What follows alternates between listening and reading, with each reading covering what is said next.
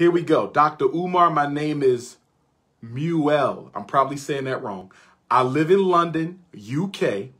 And over here, I've noticed a lot of non-black people, such as white hipsters with dreadlocks, and would like to hear your opinion on that. What are your opinion on men having these types of hairstyles? Here's my answer. I don't like Europeans misappropriating African culture at all. At all. No non-African should be wearing African hairstyle, African dress, practicing African spirituality. I believe our culture is sacred. And because our culture is sacred, only African people should be participating in the culture. Now, if you want to dye your hair, put a bunch of earrings in your eyebrows, your nose, your lips, that's a personal preference. I would never date a woman who got all that going on. If you want to cover your body with tattoos, that's a personal preference.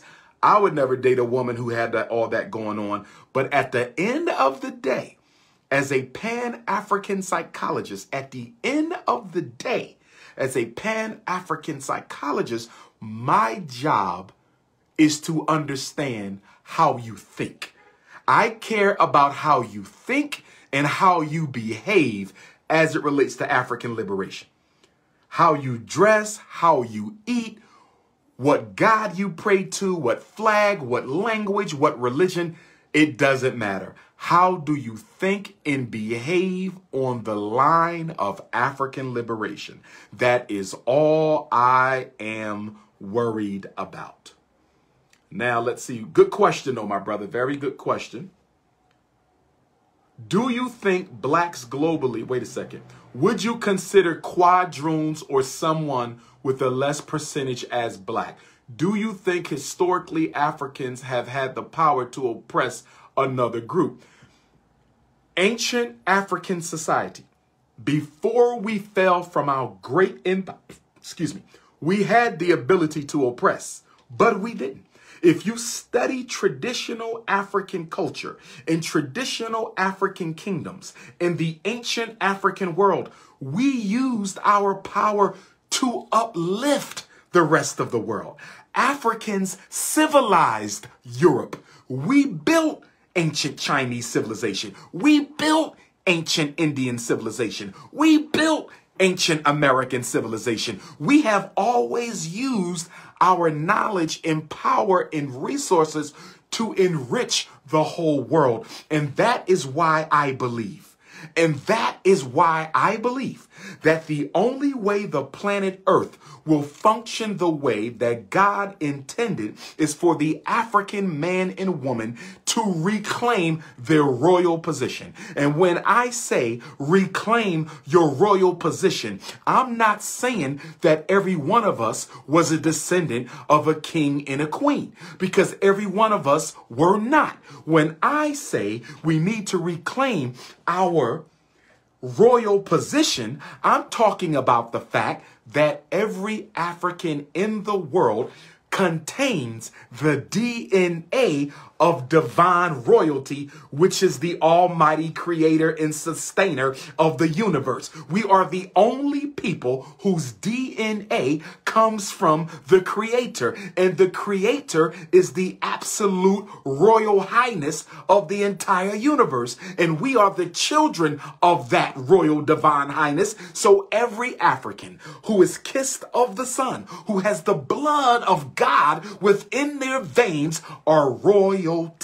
And that is the position I come from. And that is what I will teach at the Frederick Douglass Marcus Garvey Academy. The European ruled the world, and he did it with blood and oppression. The Arab ruled a part of the world, and he did it with blood and oppression. The African is the only one to ever rule the world with righteousness. I'm going to say it again. The African is the only one to ever rule the world with righteousness. Let me go with another. And as far as who's black and who's not, for the Garveyite, for the Pan-Africanist, if one of your parents is an African, you are an African. If one of your parents is an African, you are an African.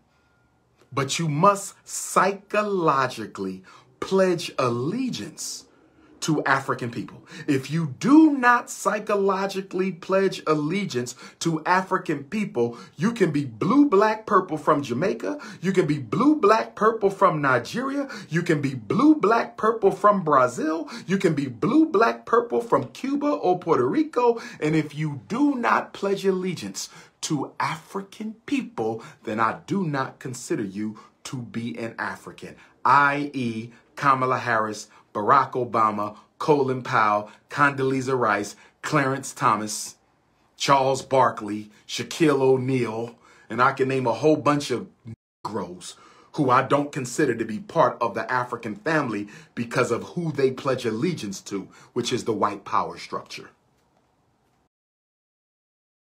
My mom was born in Jamaica. I was born in the UK. My mother has always been proactive in teaching me about blackness, which has carried through. I'm constantly having to challenge these preconceived racist narratives I come across on daily.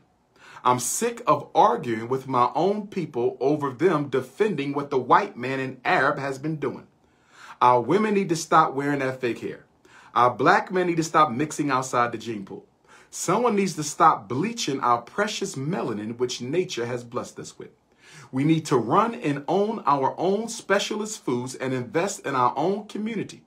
Our women are buying fake hair and skin from Indian shops who disrespect us.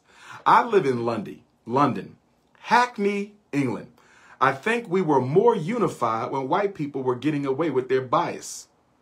Now it's like we have become passive and complacent, like everything is okay when our economic status and birthright clearly isn't so. Okay, well said, my sister. Very well said.